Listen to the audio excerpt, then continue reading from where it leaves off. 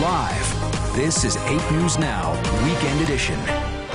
Thanks for sticking with us here at 6:30. Supporting our soldiers, that's the goal of a new nonprofit providing special activities and counseling on Mount Charleston for military members. This comes just days after they come home.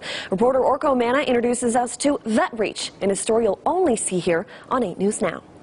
We've all suffered from some things that were not addressed. Helping our nation's heroes is a personal project for this team of 3. Sharon Walling's first husband served in the Vietnam War. He's just not here anymore. But took his own life years after coming home. His death is part of a startling statistic for U.S. veterans. 20 times a day it happens to other people, to young people. 18 to 34-year-olds are the ones that are taking their lives more often now. That's why Walling and her friends Rich and Stacy Lopez started VetReach. It's a nonprofit hoping to provide a stress-free program for military members and their families at the retreat on Charleston Peak as soon as they return to the States. It's completely free and will include a variety of activities including hiking and even horseback riding. We can make this better. Rich Lopez served in Iraq until 2006. He's experienced firsthand the hardships of readjusting to civilian life. He says the most important part of VetReach is the counseling. We talk about some of the things that veterans may experience coming home, help them to see